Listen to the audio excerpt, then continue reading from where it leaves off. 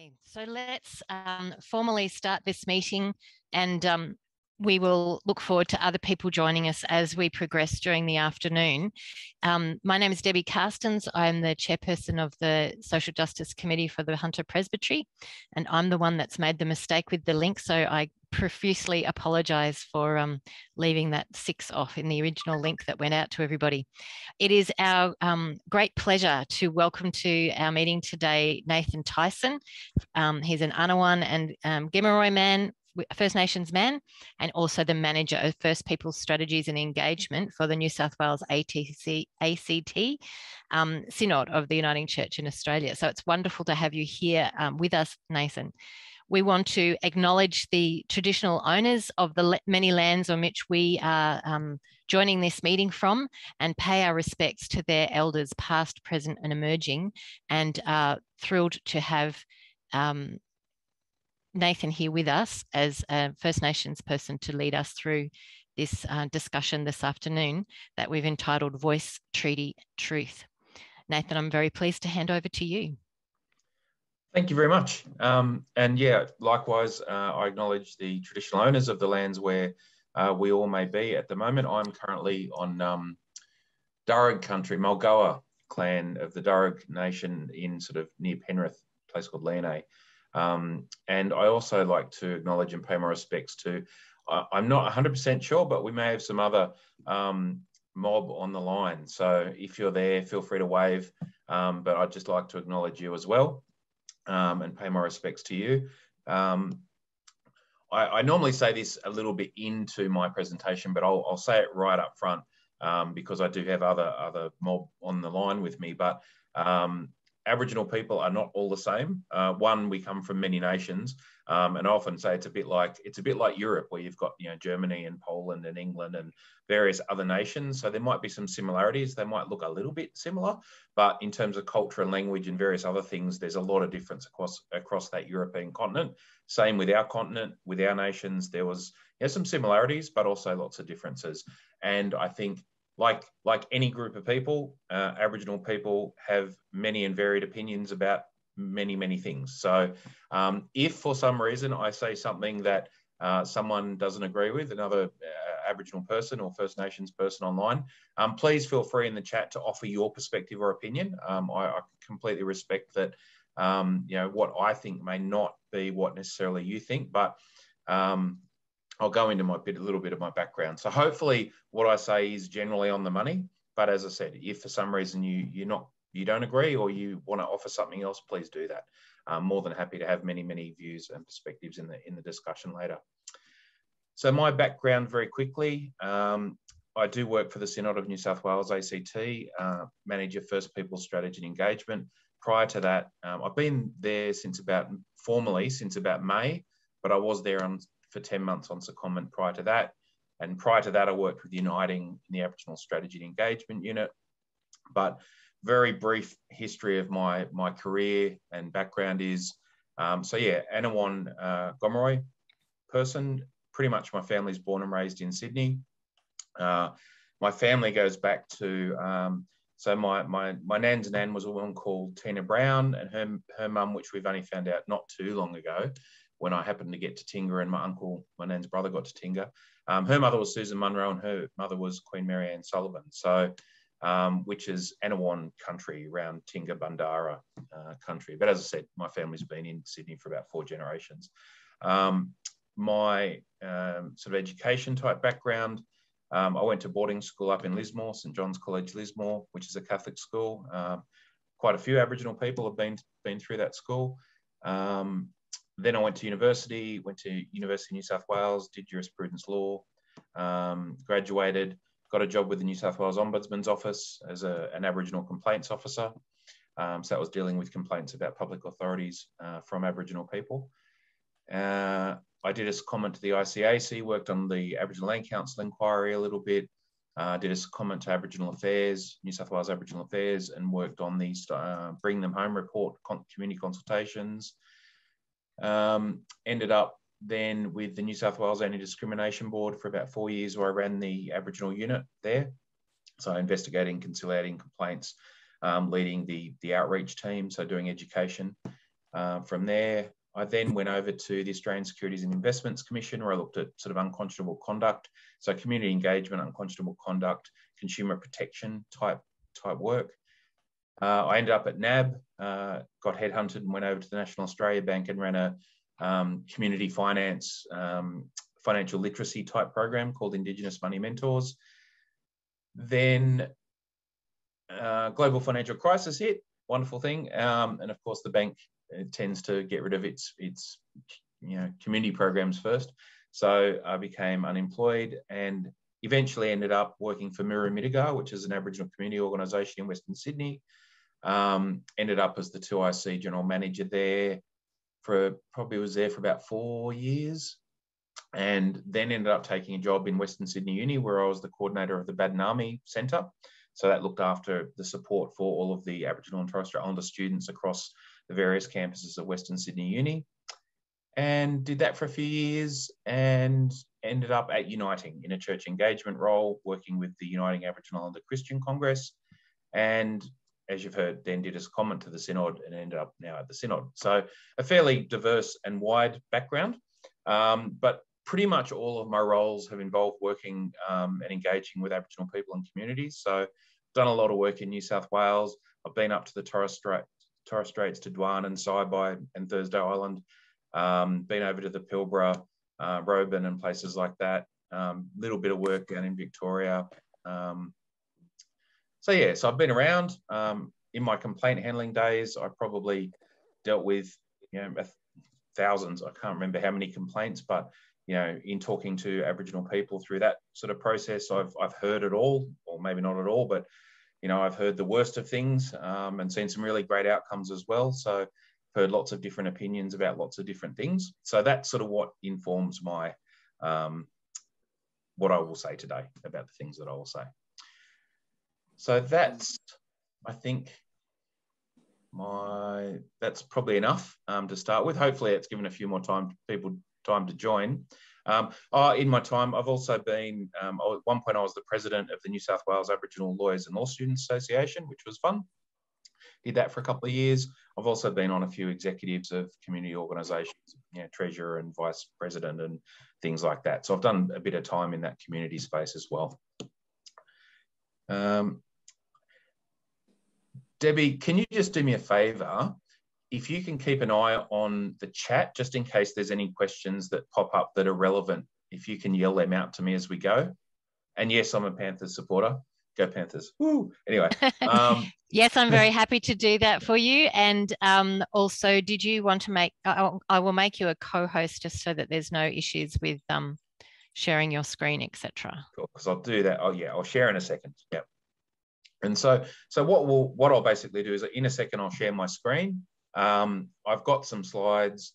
I find it's useful to do that, not so that you have to read them. So please don't feel like you need to read them, but it does help keep me on track and make sure I don't forget anything. And then towards the end, hopefully that will take maybe about half an hour for me to read through those. And then we will open it up to discussion.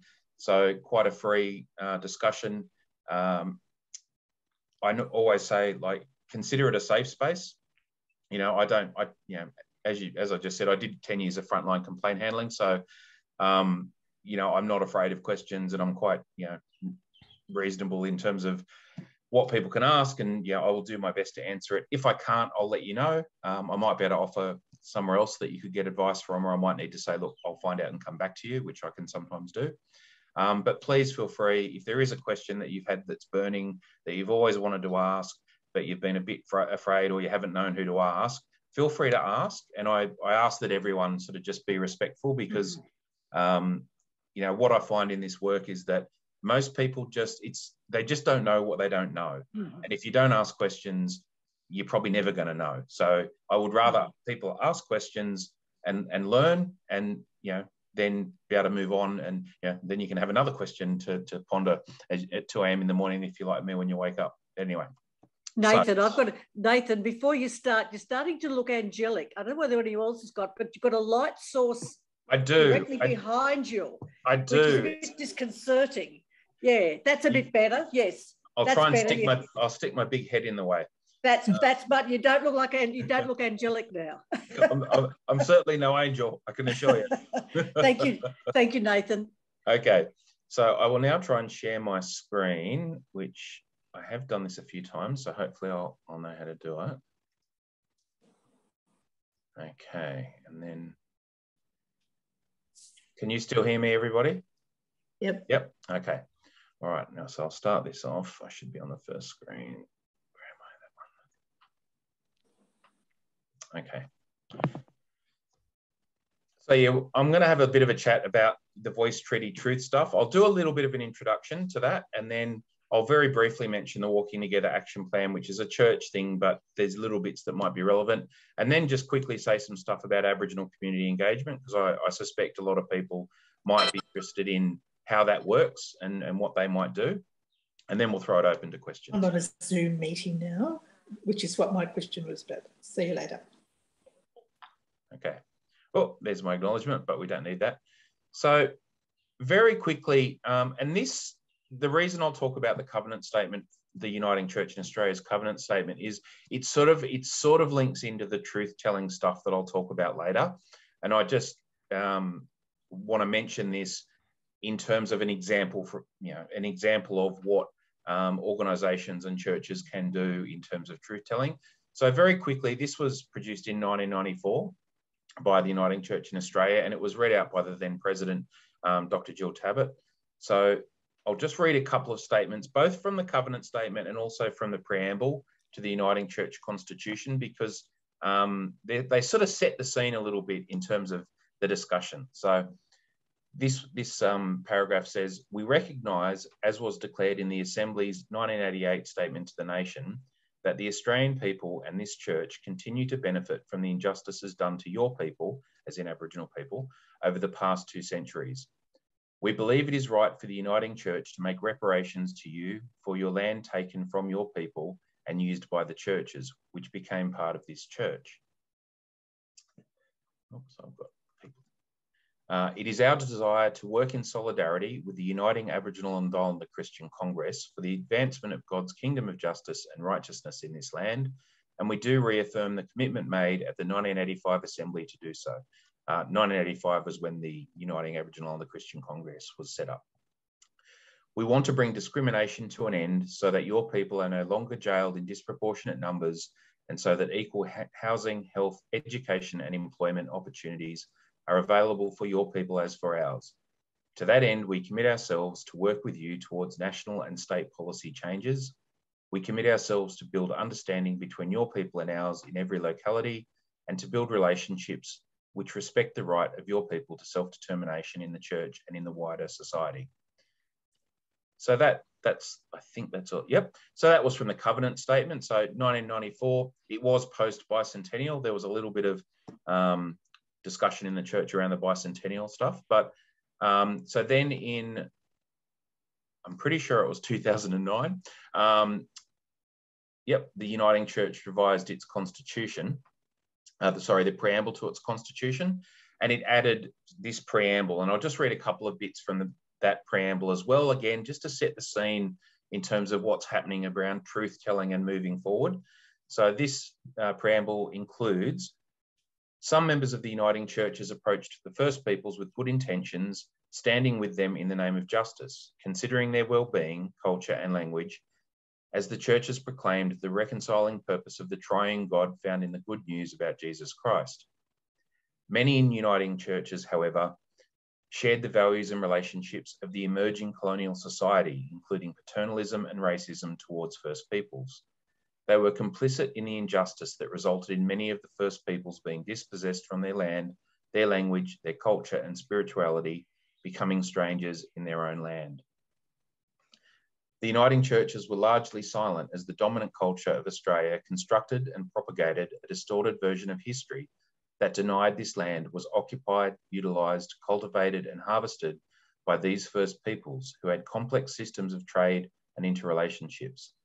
As a result of this denial, relationships were broken and the very integrity of the gospel proclaimed by the churches was diminished. From the beginning of colonisation, the First Peoples challenged their dispossession and the denial of their proper place in this land.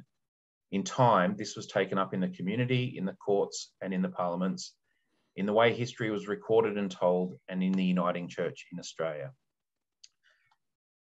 And then also in 2019, just as a last bit of church sort of history, in 2019, the UCA Assembly, which is the national meeting of the church, acknowledged the sovereignty of Australia's First Peoples in this wording. So they said, in light of the preamble to the Constitution of the Uniting Church, which defines sovereignty to be the way in which First Peoples understand themselves to be the traditional owners and custodians, and B, the statement from the heart's acknowledgement that sovereignty is a spiritual notion reflecting the ancestral tie between the land and First Peoples, to affirm that the First Peoples of Australia, the Aboriginal and Islander peoples, are sovereign peoples in this land.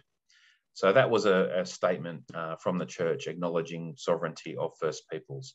And I always like to sort of add that, you know, the church isn't parliament, it can't make laws, it can't change laws. So in a lot of ways, that acknowledgement of sovereignty was symbolic, because, you know, unfortunately doesn't really have a legal impact. But I think from a church point of view, it was a really great thing that was done. So, and in terms of generally that church position, and this sort of stuff could apply to other organisations as well. So, you know, potentially look at this church history as, you know, the history of some other major organisations, or possibly the way other organisations could start to move forward. So, but what we see with the Uniting Church is that there's a clear acknowledgement of the church's role in past injustices that have impacted First Peoples. There's courage that the Uniting Church takes in this truth-telling and acknowledging the wrongs. There's a commitment by the church to acknowledge sovereignty and the right to self-determination. And there's also a commitment to walk together in the future, like from now, to address past wrongs and to seek justice for First Peoples. So I think that's the, oh, what am I doing? Yeah. So, yeah, so that was sort of just more of a lead in to set the scene a little bit in terms of, I find some of those statements from the church quite powerful, and it also means I don't have to make it up. So those statements have been thought through by a lot of people and approved by the church. So I'm not saying anything that hasn't been already said, but I find it really useful truth-telling. So then we get to the statement from the heart. Hopefully most people are aware of the statement from the heart. I'll preface this discussion by saying that I am well aware that there is some controversy around the statement from the heart. As I mentioned earlier, Aboriginal people have different views on a lot of things. There were some groups that felt disenfranchised and disconnected, or not involved or not included in the process of the statement from the heart, and I acknowledge that. But I think, given that the statement from the heart is out there and there's some learning resources and things around it, I find it useful to talk about the content. So the voice, treaty, truth, those three principles, I think, are quite useful as discussion starters to talk about. I think in talking about them, which I will in a minute, I think what there is a need for is a more inclusive discussion at a nation-based level with First Nations peoples, so that each First Nations group can be properly informed and have informed consent, and under those principles of self-determination can make their own decisions about what they think about the voice, or what they think about treaty and the way they express truth, and want that truth expressed in wider society. So I think that's a helpful way, because I think as much as we can say voice, treaty, truth in the statement from the heart, we're still a long way in terms of actually talking to First Nations peoples about what that means and how we put it into practice. So I'll use voice, treaty, truth as a way to sort of just initiate some discussion around that. In the church, the way this sort of came to the fore, the statement from the heart, was that Reverend Dr. John Squires and Reverend Amelia Coe Butler put a proposal to the 2019 Synod, which was endorsed by the Synod. And part of that proposal said, in recognising its commitment to covenanting and reconciliation, the Uniting Church in New South Wales and the ACT seeks to further its call towards a reconciled future between First and Second Peoples. This proposal offers a way for intentional and meaningful engagement with the statement from the heart. The proposal invites the Church to consider the meaning and intent of the statement and its implications for Australia. Through public support of the statement, the Church is saying that it has listened to what was said at Uluru and recognises that it represents a legitimate and salient voice from First Nations people who have proposed a preferred way to a fairer and just society. So, yeah, that was the Church's. So the Church, Uniting Church, is engaged in, well, the Synod of New South Wales and the ACT, and more broadly, is sort of engaging with this document and also starting to think about how the Church can respond to Voice, Treaty, Truth. So now we're going to get into, probably it's generally my opinion about these things, voice, treaty and truth. As a black fella and my perspective, fortunately, I do have a legal background, so I can be a little bit legalistic at times, but hopefully not too much. But anyway, we'll see how we go. So the statement from the heart calls for the establishment of a First Nations voice enshrined in the Australian Constitution. It's important that First Peoples are able to be effectively contribute their perspectives into the development of legislation that will impact our people and communities.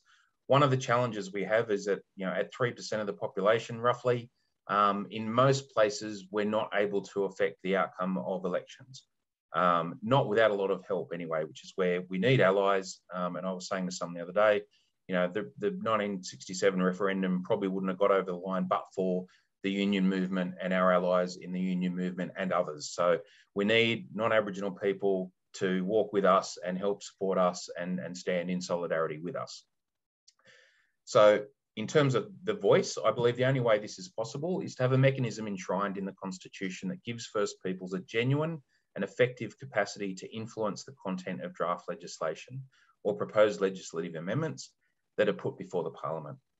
What this may look like is still to be determined. However, what is certain is that First Peoples will not be satisfied with a mechanism that is tokenistic or symbolic. So, as I said earlier, there's still a lot of discussion to be had around what that mechanism looks like, but it has to be substantial. Having something, my view, having something on the side as a group that can have an opinion that's taken or left won't probably make the change that this is about. First Peoples need to have a voice into the development and approval of legislation that's going to impact us. And in fact, I've got a slide in a minute that I'll talk to about that. So in terms of treaty, voice treaty, the statement from the heart calls for the establishment of a Makarrata Commission to supervise a process of agreement making between governments and First Nations, i.e. the establishment of treaties, essentially. As a result of the unlawful use of the doctrine of terra nullius, the British did not form treaties with Australia's First People, as they did in New Zealand and in other countries around the world. Australia is the only Commonwealth country that does not have a treaty with its First Peoples, which is pretty shameful, really. I mean, everyone else can do it. I don't see why Australia can't do it. As the British used the doctrine of terra nullius for claiming, not sure, but anyway, the British used the doctrine of terra nullius, which means a land belonging to no one. Now, I've thought about this stuff a lot, even from my university days, thinking about treaty and doctrine of terra nullius. I did a bit of an essay on terra nullius at one point, and one of the interesting things to think about when you're thinking about, well, what would a treaty achieve? If we look at the New Zealand situation and the Treaty of Waitangi, which by all accounts, I've spoken to some people and they say, look, it wasn't a fantastic treaty at the end of the day, and there were different versions of it because it was in language. So there was, a few problems around the treaty generally. But I think the thing with a treaty legally is that in order to form a treaty, you have to recognise what's there. You have to recognise the people, the law, and the custom that you're then going to override with the new legal document. So in New Zealand, that effectively happened. So the First Peoples were recognised, their laws were recognised, the fact that they were there was recognised, and then the treaty came and was overlaid over the top of it to set the relationship. In Australia, because we didn't have a treaty, because there was this fiction, and it was described in the Mabo decision as a legal fiction, the application of terra nullius, the doctrine of terra nullius to Australia, the the British were basically able to turn and go, well, we'll just pretend there's no one here. So that way we don't have, because the thing that a lot of people don't know is that the British, Cook and Co. were actually under royal instruction that if they came across native peoples, they were to form a treaty with them. So this was the royal direction that they were meant to follow. Whereas through using terra nullius and saying, well, there's no one actually here, they could circumvent that direction and just claim it, So which is what they did. So unfortunately, today when you hear about Aboriginal peoples saying, sovereignty never ceded, that's a fact. That's not just a sort of a catch cry or a war cry or a protest cry. That's actual fact, because we've never had the opportunity to be asked to cede our sovereignty. So we haven't actually ceded sovereignty. So unfortunately in Australia, whereas in New Zealand, for example, you see that there's dual language, there's dual languages in schools, there's a dual language national anthem. I love the New Zealand national anthem, by the way. There's this sort of, I'm not saying there's no dramas in New Zealand, because there certainly was some dramas, after colonisation there with theft of land and things like that. But if you look at the situation today, it's slightly different in terms of the acknowledgement of culture and stuff and First Peoples in New Zealand. In Australia, we've still got our nation saying, you're still not recognising our sovereignty and we've never ceded it and we'd love to have a treaty. We really need a treaty because there's some stuff we've got to get sorted out. There's healing that needs to be done. Aboriginal people are pretty realistic. We know we can't go back and change the past. It's just, we don't have a time machine, but certainly there are structures and systems and things that are in place that have been built off the back of a lot of injustice that's occurred. And we need that restorative justice piece to start talking about, well, how do we fix that in practice? What sort of things can we do to heal that and to make reparations for what has happened? All right, I'll keep going because I'll just keep talking. So this is what I was talking about earlier about legislation. So Australia is actually a signatory to the United Nations Declaration on the Rights of Indigenous Peoples, which is UNDRIP. So the Australian government's endorsed the United Nations Declaration on the Rights of Indigenous People, but it hasn't really taken steps to implement it into law, policy or practice. It hasn't really negotiated with Indigenous peoples on a national action plan, for example, to implement it. And there hasn't really been an auditing of existing laws, policies and practice to comply with the United Nations Declarations on the Right of Indigenous People. And if you look at that United Nations Declaration is quite interesting. And just one of the things I pulled out of it when I was having a look at it was this Article 19. And remember, Australia's endorsed it, but hasn't sort of really put it in place, but they've endorsed it. So this is what Article 19 says. States shall consult, so states, I being Australia being one of the states that's endorsed it, shall consult and cooperate in good faith with the Indigenous peoples concerned through their own representative institutions in order to obtain their free, prior and informed consent before adopting and implementing legislative or administrative measures that may affect them.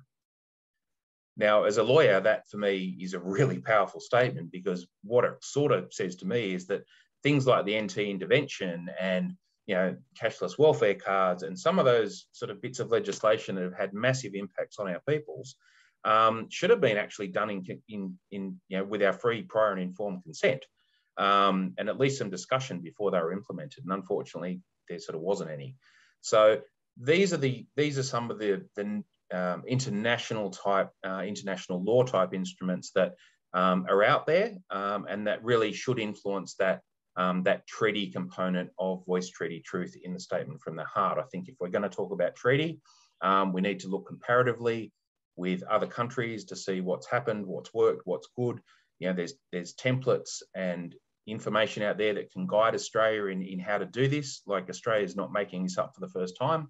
It's been done many, many times and is possible. So I won't talk too much.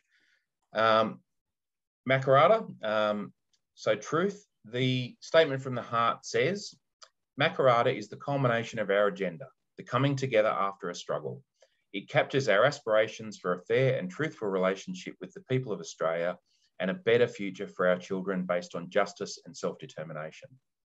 We seek a Makarrata Commission to supervise a process of agreement making between governments and First Nations and truth-telling about our history. So that's directly from the Statement from the Heart. So truth-telling, again, this is me talking again, truth-telling will involve listening to and recording First Peoples stories, experiences and perspectives, and ensuring that Australian history reflects First Peoples experiences of colonisation, dispossession and resistance against genocidal practices. So truth-telling will involve talking about things that many non-Indigenous Australians would prefer not to know.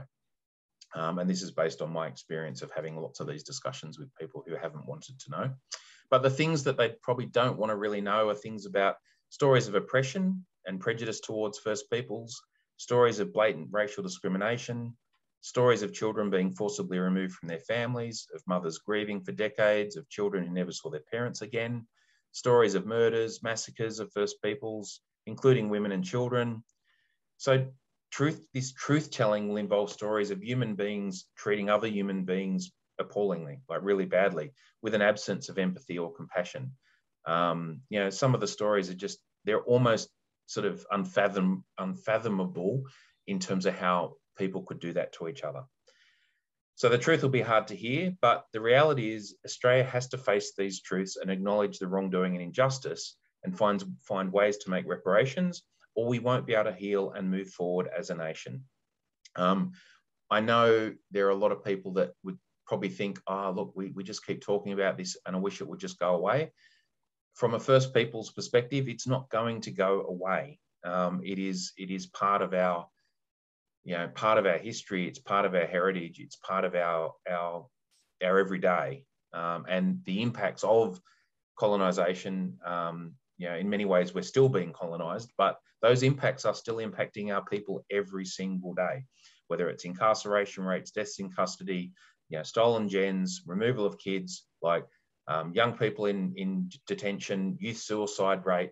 Like there are so many really serious ways that this stuff is impacting our people that it's not going to go away. We need to have the conversations. And look, I won't go into most of this stuff because I think I'm sort of probably preaching to the converted in a lot of ways. I think most of the people online probably know a little bit about this history. But I've got a couple of things. I think I've got some slides. Oh, look, one of the things I'll mention is I often tell people that they should watch the Bringing Them Home video. You can find it on YouTube, or you can find it via the First Nations Resources website that I put on the chat earlier. We've got a link to it there. It's about a half an hour video. But Sir Ronald Wilson, who was an ex-president of the Uniting Church, he was one of the key people in that Bring Them Home commission that looked at all the evidence. And this is a statement that he says in the middle of the video. He says, "It was genocide. I didn't know it at the beginning of the inquiry, but since I have, no doubt it was genocide. One of the definitions of genocide is the 5th clause in the definition of the Genocide Convention, and it says, the removing of children from their communities with a view to extinguishing their culture. Now, you've only got to say that to appreciate that it was genocide." So, and when I heard him say that, it was quite a powerful acknowledgement, like quite a powerful truth-telling for someone of Sir Ronald Wilson's stature and status in Australian society to make that statement. Okay, this is just some statistics. You know, I'll leave that up there for a second for people to have a look at. I can't remember. They were probably the most recent-ish statistics I could find. But things like, you know, Aboriginal children are 9.7 times more likely to be removed from their families. You know, if you look at those numbers in out-of-home care, so in 1997, there were 2,785 children in out-of-home care, Aboriginal children. In June 2020, there were 23,344 Aboriginal children in out-of-home care. So almost sort of 10 times, well, maybe not quite 10 times, but 9 times maybe what the number of children in out-of-home care were when the actual Bring Them Home report was issued. So yeah, so we've got a lot of stuff, a lot of work to do in that space, in the out-of-home care space and the removal of children space still. There are some wonderful groups like Grandmothers Against Removal and others who are doing lots of great advocacy work. So if you get a chance to support GMARS or Grandmothers Against Removal, please do.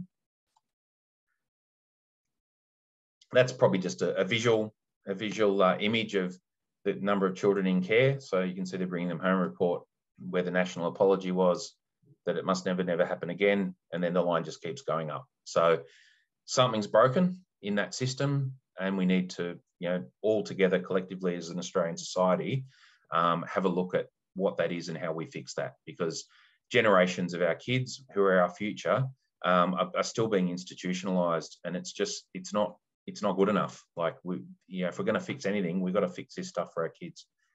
Okay. Now what I'll do is I'll just leave that there and just talk to this, but because I've got a couple of stills of it. But there's a really great article in the Guardian. I think it's called "The Killing Times: The Massacres of Aboriginal People in Australia."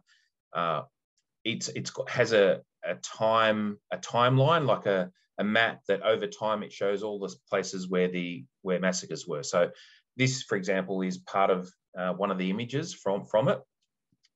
This image, just so people are aware, this is, hang on, I've got my. So this is massacres of Aboriginal people. So between 1776, I think it is, and 1929. And yeah, there were. I knew there were a lot, but these are the massacres that have been identified and confirmed to date. So there's probably some more that haven't been confirmed. Yeah, many. And the colour range tells you the number of people involved that were killed. And I apologise for talking about this stuff. It's a bit hard, but it's important that we understand this. So the next slide. So if we have a look at all of those dots there, and just think how tragic and awful that would have been. Then the next slide we get to is, if I can get there.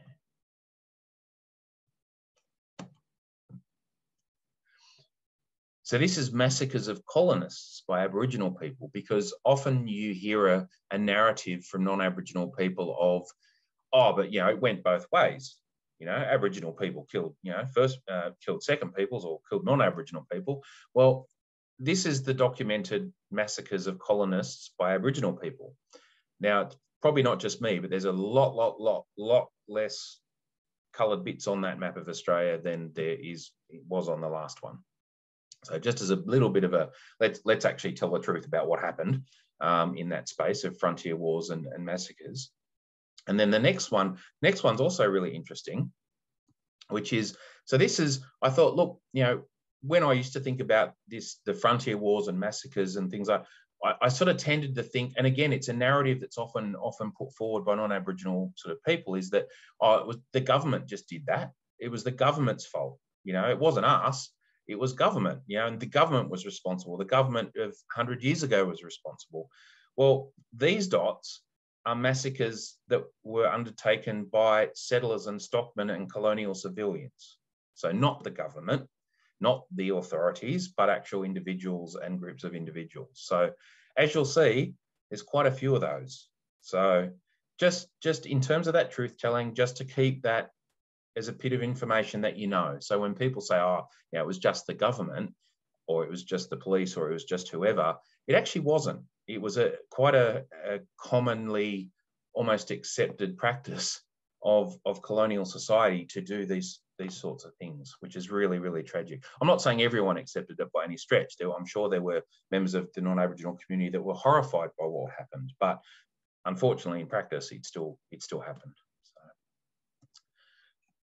Okay, before the next little bit I was going to talk about was community engagement.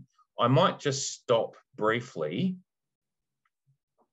to see if there's any questions about that stuff, or I can move on to the community engagement piece, which will take about 5 minutes, and give people a chance to think about that, what I've just talked about. What do you think people would like, Debbie, or others?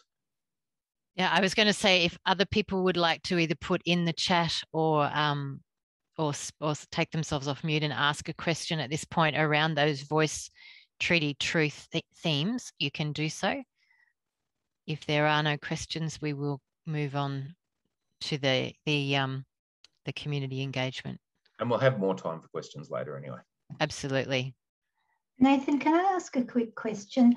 One of the things that seems to me to be different between here and New Zealand is that in New Zealand, there is the Maori language. There's a sort of obvious group of people with whom to make a treaty, whereas in Australia, we have First Nations peoples and many languages and many groups. How does that must make it more difficult? I'm not suggesting it's a good excuse. I'm just saying. No, you're absolutely right. You're absolutely right. And that is one of the, there's a number of different things contextually between New Zealand and the Australian continent.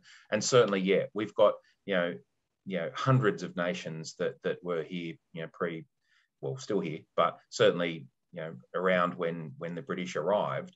So, in terms of having like a dual language national anthem, we might have, if we're going to do it really, really properly, we might have like 300 versions, which in practice it's not practical to do that. So there are certain things that were going to be challenging, but I think we really need to think about it in terms of, if I don't think any, Australia wouldn't go, for example, to Ireland and say, we're going to just negotiate with you to have a treaty with Ireland and the rest of Europe. Australia would know quite well that it needs to go and actually talk to all of the other countries and include them in an agreement that they were going to make that affected them. So it is just a reality that I think if it's going to be done properly, it should involve, at least as a minimum, the opportunity for every Australian nation of First Peoples to have sort of input and informed consent into some sort of process to come up with, if it's a national type treaty. My version of treaty, for example, is that we would have a national treaty that includes some items that are beneficial and generic and able to be implemented across all of the country, but then also have sort of sub-treaties within that structure that enable agreement making with individual First Nations peoples based on their context and what they actually need in terms of addressing the past and reparations and things like that. So, what people in urban areas or semi-urban areas need versus what people in remote places need might be very different things in terms of reparations and what they need for their people. So, whereas, for example, you might better say, well, across Australia, and I'm not saying this is what will happen, but just as an example, all right, we're going to have free university education available for all Aboriginal people as part of a way. We're going to remove income tax from all positions worth under $100,000 for Aboriginal peoples to encourage people to get into employment and to make that employment more beneficial for them in terms of them getting a little bit more pay for their work.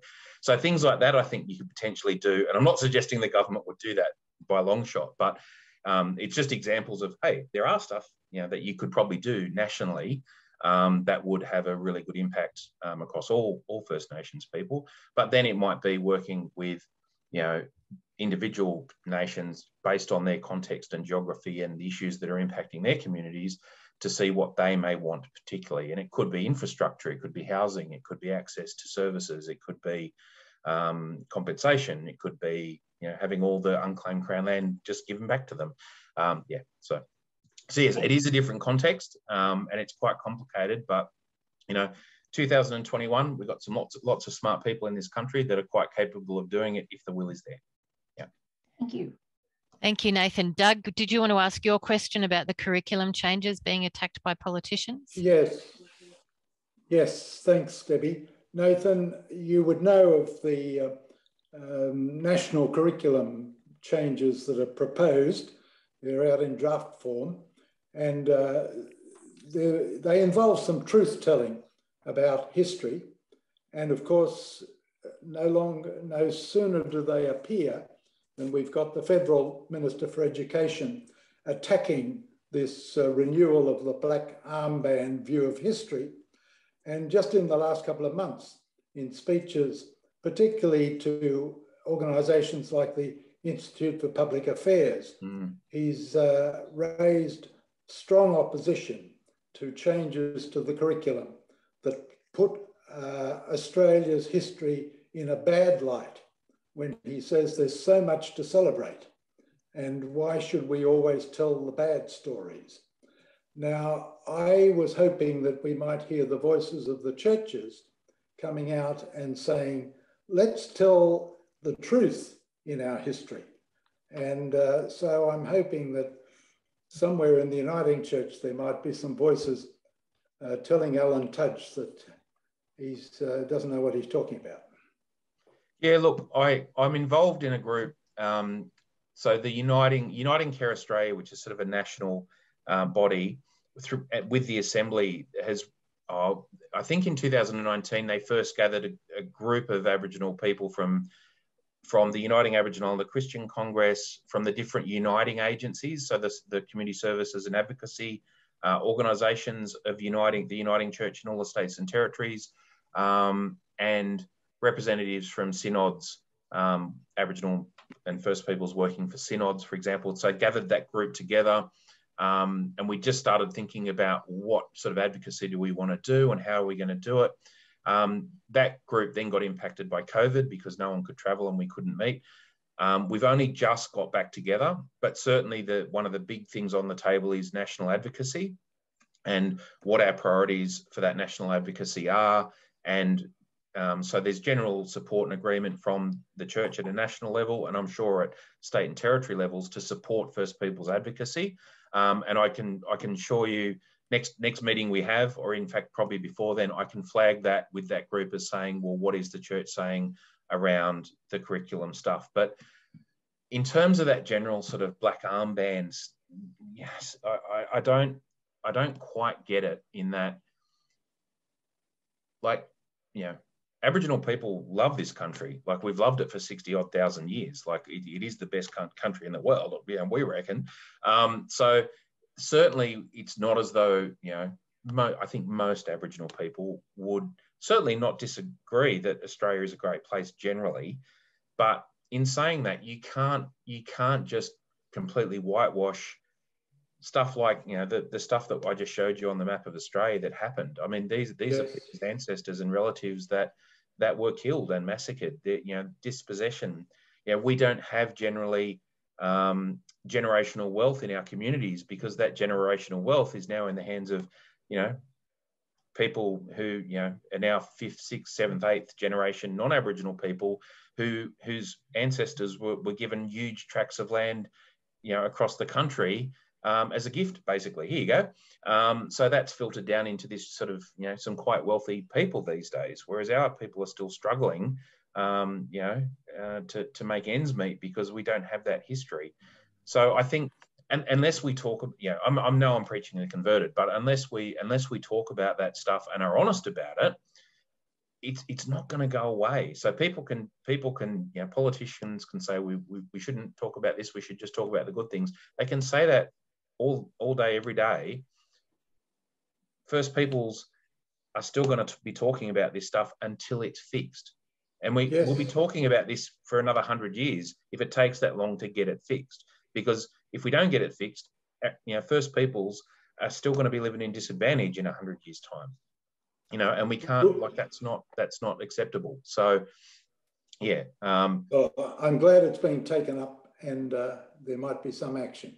Yeah, and certainly those things like the covenant statement and the preamble to the Constitution, the Uniting Church in Australia certainly has been on the front foot relatively in terms of acknowledging that history. So there is still work to be done, obviously. Like, it's going to take time to find practical ways to actually do the stuff that we've acknowledged that needs to be done. And that's what the Walking Together Action Plan is for the Synod of New South Wales. It's sort of a practical guide to what congregations, presbyteries and the Synod can do. So at a Synod level, things like procurement, looking where we get our goods and services from, trying to use and support Aboriginal businesses in terms of employment, employing more Aboriginal people through the Synod.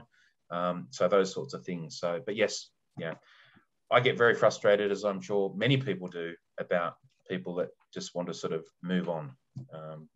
I said to someone the other day, this is a really simple example, but it's like if someone came and just just stole everything you own. Like you got home today and all your stuff was just gone and no one could find it. And you were left destitute, homeless, penniless, just out on the street. And then, you know, in 20 or 30 years' time, you happen to find out who had all your stuff and they still had it all. Now, would you be thinking, oh, look, it happened decades ago, like I'll just forget about that? Or would you think, hang on, I want all my stuff back? Most people, most reasonable, normal people would go, hey, that was wrong, what that person, I want all my stuff back, please. And you would expect the justice system to help you get your stuff back. You would expect Australian legal system to help you. That's all Aboriginal people and First Peoples are asking, is that this stuff happened to us and we just want justice. We just want our stuff back. Maybe if it's not there anymore, we can't get it back. But whatever is still there, we'd like it back, please. And what's not there, maybe we can get a bit of compo for it, you know? Yeah. Anyway, I'll stop talking now. That's okay, Nathan. That's a great illustration. We've got a question from Jen coming. Thank you. Jen? It's not so much a question, but it's simply probably to draw people's attention to the author and historian Henry Reynolds. And I think he addresses this really big ambiguity that exists in society, because in our current country, we have this term, lest we forget. And it's always pushed and pushed and pushed that we will never forget all the wars and the conflicts that all of our soldiers have served overseas in, not all of them being highly successful either, but we're prompted not to forget all these things, yet there is a request to somehow forget all of our Indigenous history. So I think society probably needs to have a little bit of a rethink. If we can believe in one, then why not the other? And I would highly recommend Henry Reynolds' latest book about truth-telling, because I think it exposes a lot of that to people that would come as a surprise. It's sort of very informative, yeah. Yeah, and I just saw a comment pop up around about the Jewish people and the Holocaust stuff. And I spoke to, Barrel. I went down to Barrel Uniting Church and they invited me down to have a chat to them. And at one point, in the middle of a service, I'm not quite sure how I ended up there, but I ended up talking about how, like in Germany and other places in Europe, it's actually an offence to deny the Holocaust. Like, you can get locked up, you know, you can get in really serious trouble for publicly denying the Holocaust. And it's not just in Germany, some other European countries have implemented stuff as well. Whereas in Australia, we still today have people on social media and, you know, on the radio and other places making these comments, sort of, you know, dismissing stuff as, that's, you know, it didn't happen. It was, being really, really flippant and dismissive about what is in fact quite a, very horrendous and tragic reality that occurred in this country. So, you know, I'm not suggesting we necessarily need legislation that puts people in jail that won't acknowledge it, but I think as a country, we need to at least acknowledge the fact that this stuff did happen and do it respectfully and appropriately and with a view to moving forward and healing and being able to, you know, sort of fix those things. Because, just denying stuff, what's that saying? You know, in order to fix a problem, you need to acknowledge it exists. We need to acknowledge it exists and then we can move forward, you know. Anyway, yep. Thank you very much, Nathan. Was there any other questions at this stage, or we invite Nathan to continue with the community engagement piece that he was going to talk about? Just a quick question. Yes, please. Just wondering about the potential for, there's a lot of people getting into ancestry nowadays. It's a couple of hundred years since, coming up from my ancestors coming to Australia, and they went to the Wimmera, and I read the tragic story of the Wimmera boy, a fellow who was, his parents were killed and then they took him to England to, expose him as a great example of Christian civilization and things. But I wondered whether there's any effort to trace that history and thus the amount of property that was around in terms of that stealing of property and helping people to see, well, here is the ongoing benefit that your family has got. Is there any sort of mathematical or models that have helped that process? Look, there probably would be a way. I mean, I'm not a mathematician, but there probably would be a very complex sort of algorithm that you could do somehow to do it, or you could do it on a case-by-case basis. But I think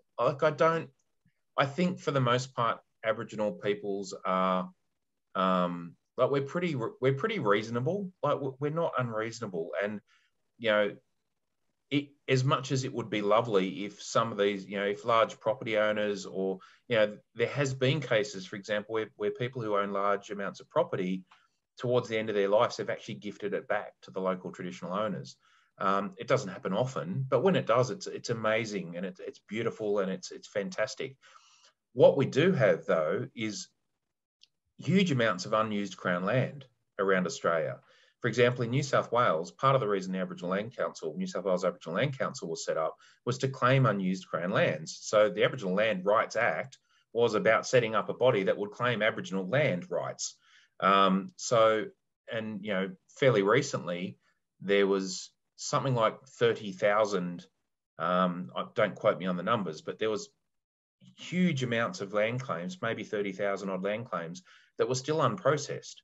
So, and it seems to be that, the legislation, that the Aboriginal Land Rights Act, was meant to be beneficial legislation. It was meant to help. It was meant to address these issues in helping Aboriginal people identify and claim unused Crown land so that it could be handed back. The system has actually seemed to operate in a way that actually finds every possible reason or excuse to stall or stymie or thwart that happening. And that's what, there's this huge amount of land claims that just haven't been processed over, and some of them have been around for decades. So, you know, it's those types of things that, look, if we're going to be serious about this, like, let's actually fix this system and get that unused Crown land that, you know, is sitting there back to Aboriginal people so it can be used for economic development and various other things. It's not about, someone asked me at another forum, you know, they raised land rights and asked about their backyard. And I said, no, like, you know, no Aboriginal people are coming for anyone's backyard. It's about that unused Crown land. It's about the land that the Crown owns that's sort of sitting there, that was originally taken as part of dispossession, that it would be really great to hand back to Aboriginal people. Thank you. And Gary have got a hand up.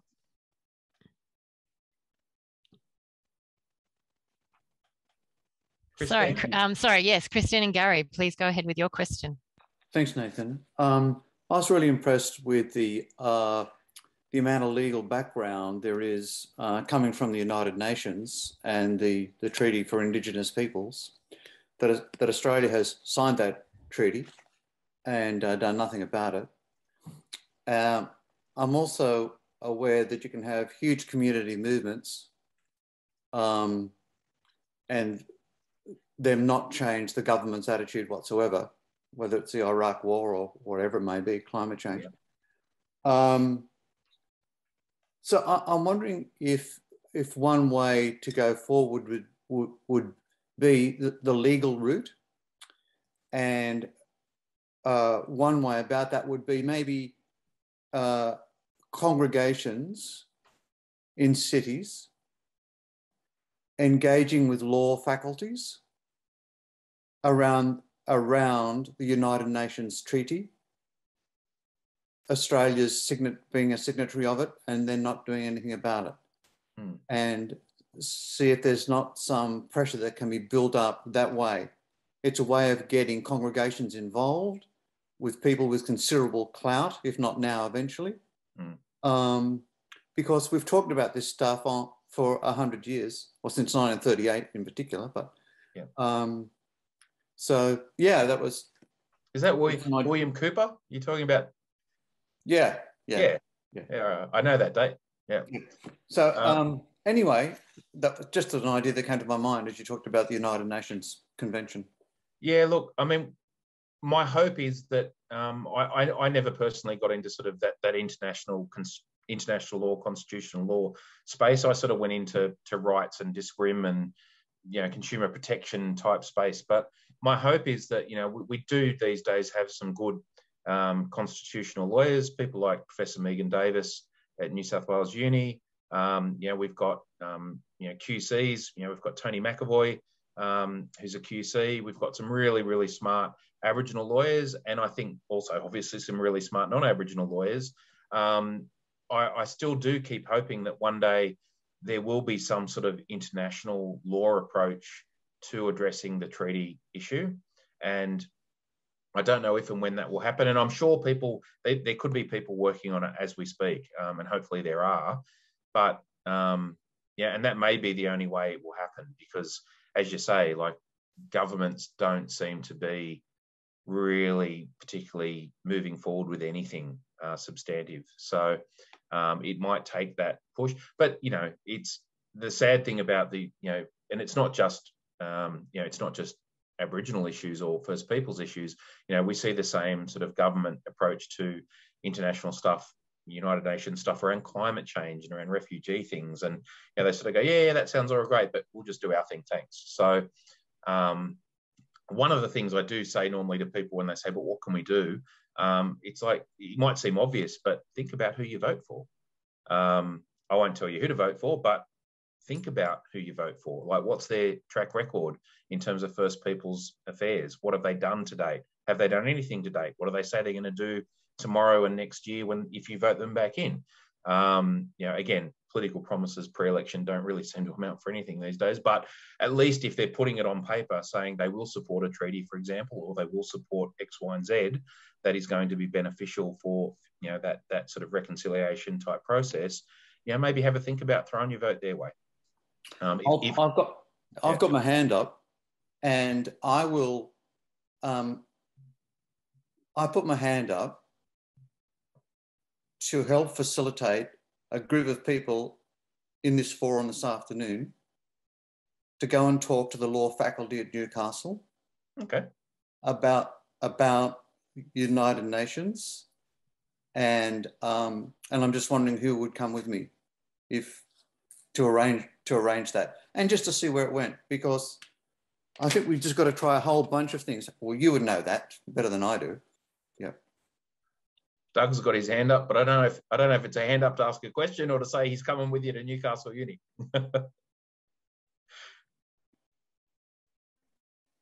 You're on mute, I'll join Doug. you, Gary. Yeah, I'll join you, Gary. And if you can do it by Zoom, even though we're out, but if you can do it by Zoom, I'll join you too. Okay. Okay, I might just quickly duck into the engagement stuff, and it'll take me hopefully about 5 minutes, and then we can come back to some questions, because I'd hate to finish without getting the chance to just do this engagement piece. Importantly, thank you. Okay, so when it comes to community engagement, and this is a very broad overview, I suppose. So, but I come across a lot of people who they want to engage with their local Aboriginal community. They want to meet some people. They want to do some stuff. They want to help. They've got great big hearts, and they really, really want to just do some stuff.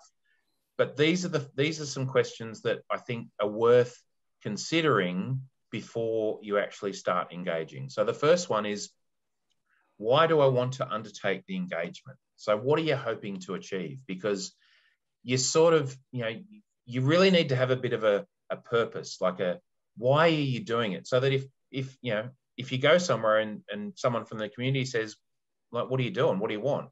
You've got an answer to that.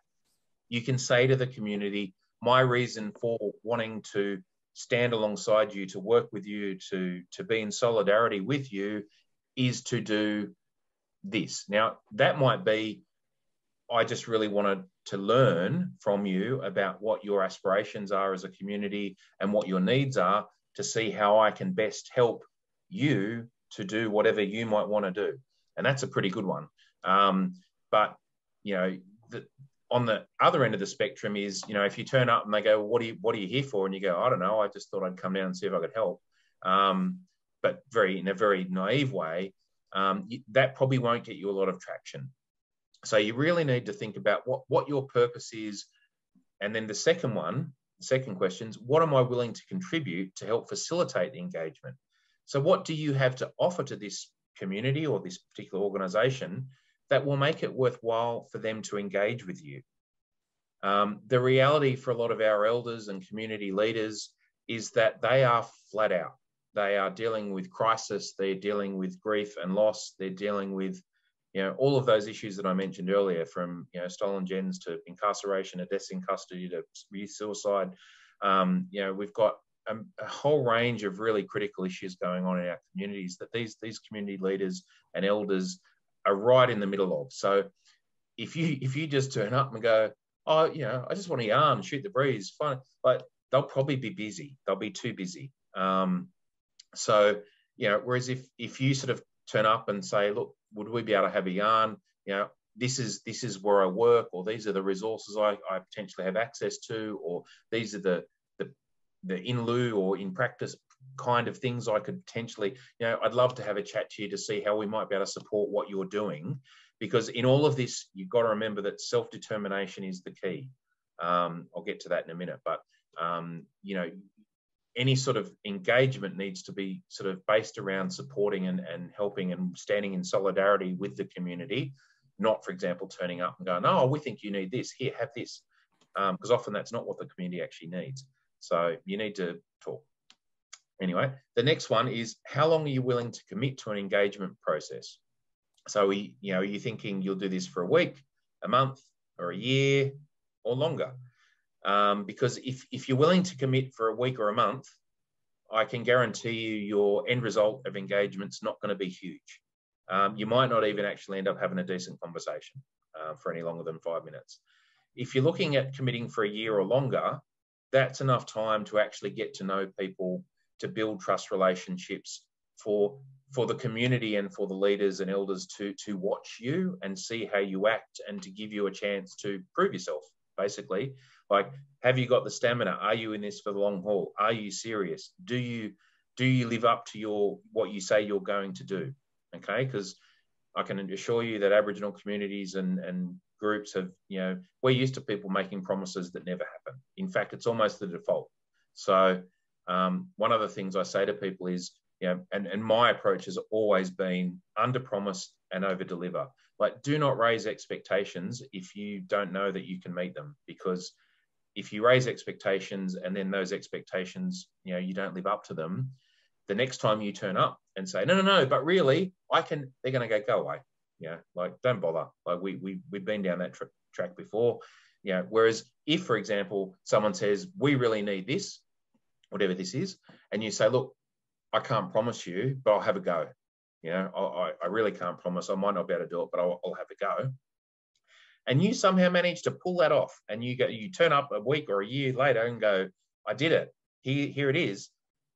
It'll be, oh, that's awesome. Thank you. You know, like, that's fantastic. Whereas if you go, no, I can do that, not a problem. And then you turn up however long later and go, oh, by the way, I couldn't do that.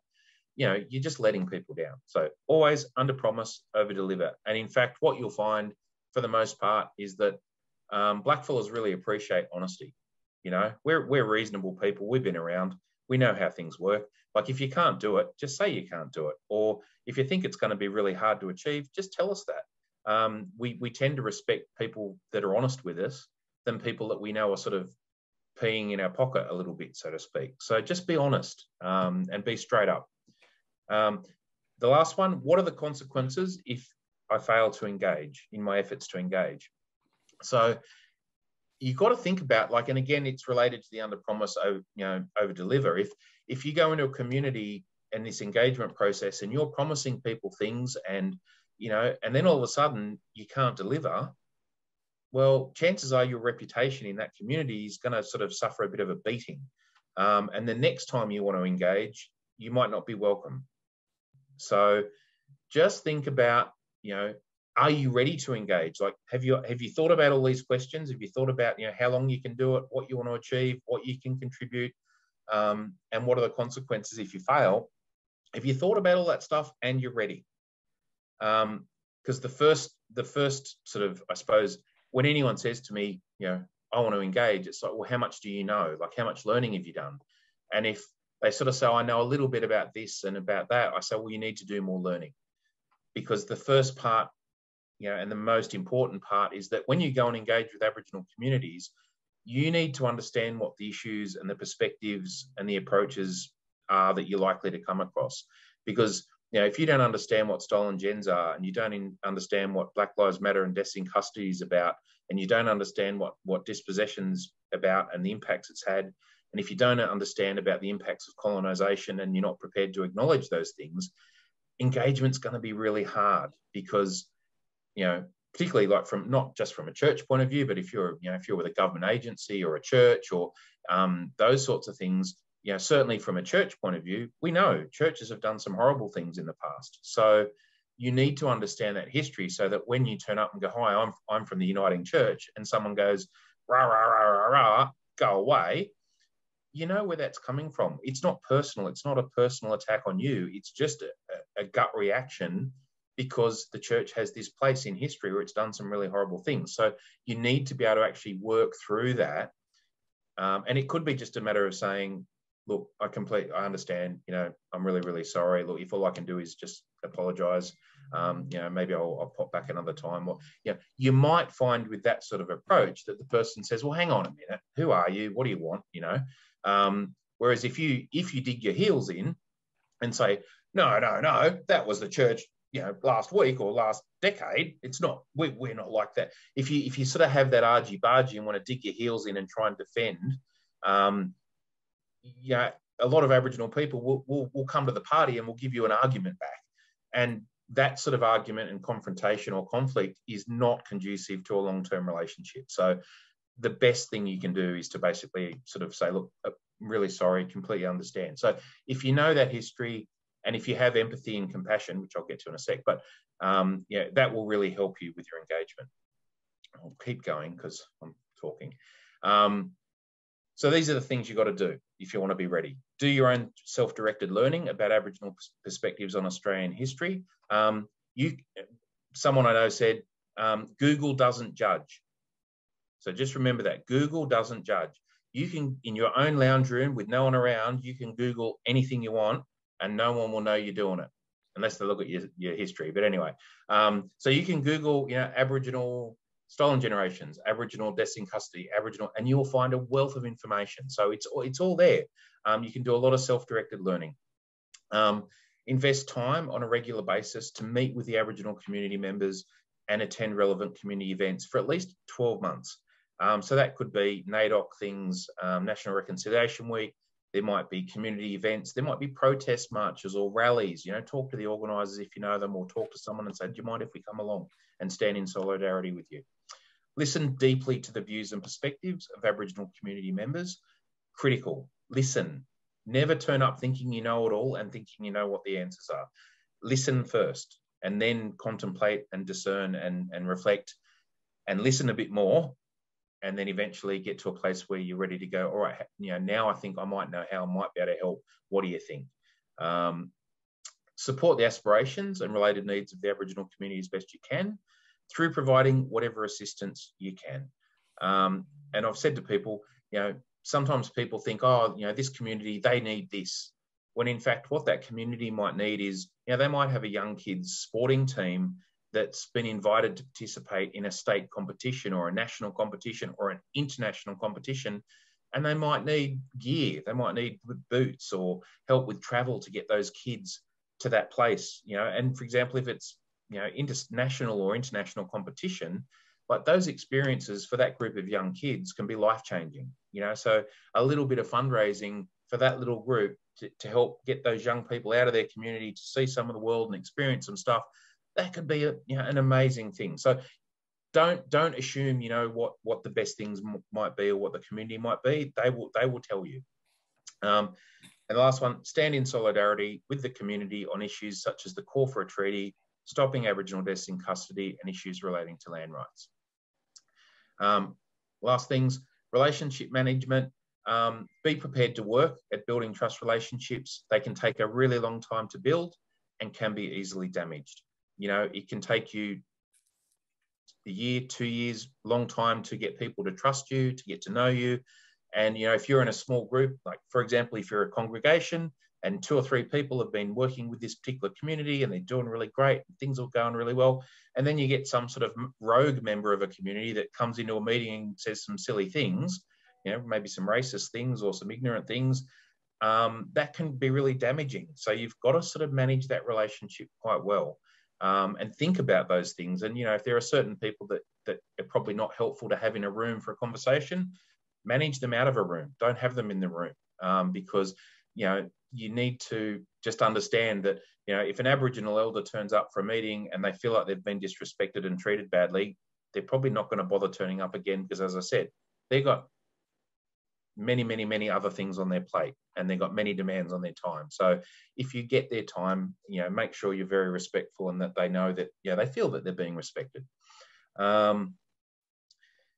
Consistency in representation. Oh, so this one's just about, I would always recommend, rather than doing sort of engagement one out with a community, try and have 2 or 3 people involved in that relationship with the community, so that if someone, for example, has to move to another state or somewhere else, and you know, because if you've got one person that's doing the engagement and they have to relocate interstate, for example, you've lost your connection. If you've got 2 or 3 people and one person has to go, you've still got 1 or 2 people there that can keep that relationship and maybe bring someone else in.